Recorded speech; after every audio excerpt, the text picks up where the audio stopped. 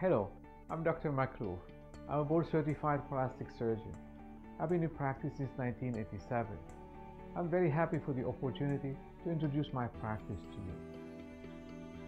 There are various elements in a practice. There is the physical space, there's the human component made of the office fairies, all the help we have off-site, and myself. There are all the tasks and activities that are performed on a daily basis to make sure this practice is vibrant and successful. And there is you and the 12,000 patients over 25 years. I had fun decorating the space myself and still tinker with it.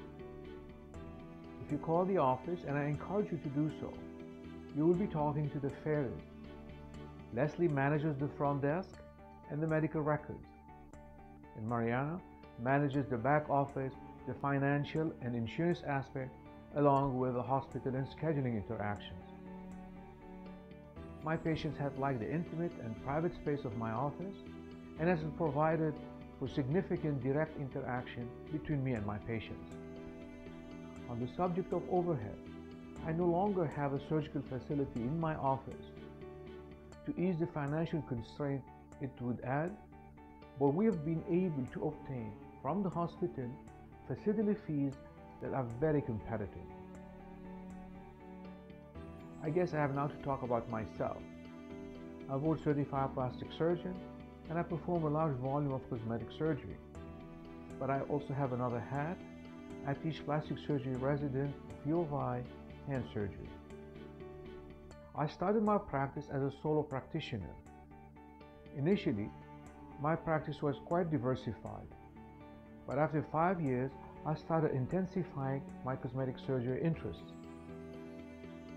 I worked hard, honing my skills in a field that had had significant expansion in many areas. Facial rejuvenation with lasers, Botox and filler, and a revolutionary understanding of aging and how to correct it. Rhinoplasty has had its share of changes. Body contouring has exploded in terms of liposuction and its variants. Tummy tuck, breast lift and buttock augmentation with fat or implant and post-bariatric correction have all increased in volume.